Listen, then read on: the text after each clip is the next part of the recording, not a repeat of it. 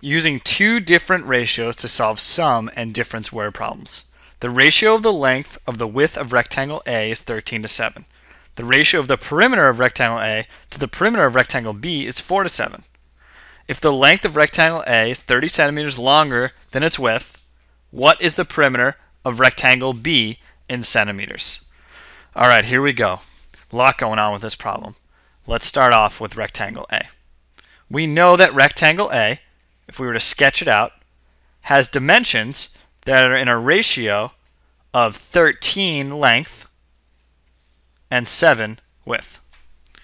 We also know that the length of rectangle A is 30 centimeters longer than its width, so it's a difference. So we know that we can do 13 minus 7 is going to be 6 units.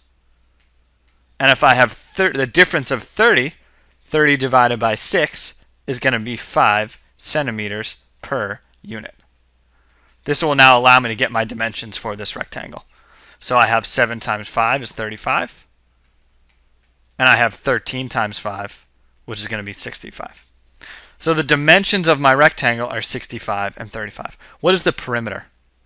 Remember, the perimeter, I'm going to add up the lengths of all the sides. So it's going to be 65 plus 35, which is 100, and then times 2. My perimeter is going to be 65 plus 35 times 2, and that's going to be 200. So my perimeter of A is 200.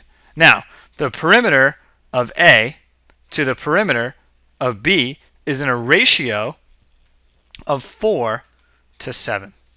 We can now use this to find an equivalent ratio based on the perimeter that we found for A. A, we know, has to be 200.